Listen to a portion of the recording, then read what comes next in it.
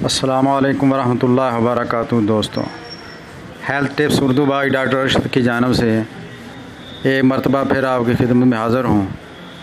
اللہ تعالیٰ سے دعا ہے کہ آپ جہاں کہیں بھی اللہ تعالیٰ آپ کو صحت تندرستی عطا فرمائے، اللہ تعالیٰ آپ کے جان مال میں عزت آبرو میں اللہ برکت عطا فرمائے، اور آپ جہاں کہیں بھی ہوں آپ خوش رہیں۔ چینل کو ضرور سبسکرائب کریں۔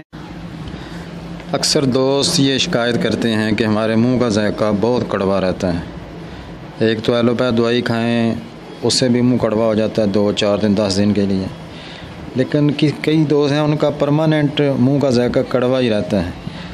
تو صفرا کی زیادتی کی وجہ سے یہ ذائقہ کڑوا رہتا ہے منہ کا ذائقہ، کیونکہ صفرا بڑا کڑوا ہوتا ہے، جتنا لیول چاہیے اس سے زیادہ ہوتا ہے جسم کے اندر صفرا، اور اس کا مرکز جگر ہے۔ تو ہومیوپیتھک دوائی نقص اومیگا 30 استعمال کرنی ہے، اور اس کے ساتھ 2 بہت ہی دیسی اچھی آپ کے معدے کے لیے، آپ کے جسم کے لیے سونف اور الائچی، یہ آپ کھائیں بھی اور اس کا قہوہ بھی استعمال کریں دن میں 2-3 مرتبہ۔